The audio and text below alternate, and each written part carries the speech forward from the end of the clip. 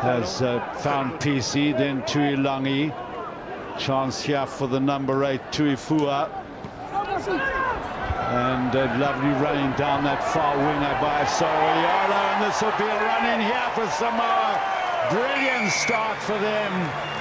And Soriolo got outside of the Scottish defence, 3-on-2, well recognised, and when the ball got outside into the paceman's hands, for all money it was always going to be a try. Well worked, couple of long passes. He's run it in the corner. Better known as a loose forward, playing in the number 5 jersey today. Ave getting it away. It's dangerous for Samoa again. Beautiful pass in. Loosens up Tuilangi. The massive winger. The little interpassing, just superb. The skip pass identifying the space, and then came the quick hands. Tuilangi on the outside, rounded it off, but a couple of bollocking runs from... They've got runners out right. Mass, oh dear me. Heathcote's done well. Now they get it away and they do get their try. And across in front of the line, Scotland had the opportunity. And well, it all turned out fine at the end, but it was certainly heavy weather.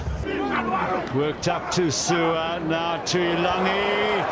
Unstoppable. Well, we've been waiting for him to get in. And he's made it look so easy. It's the new man, the inexperienced man, Peter Horn, who's had to face the charge of the beast almost. He's 117 kilograms of real brute strength and power, and Tuilangi just too experienced, too strong, too big, and too powerful. Well, Horn in his defence probably giving away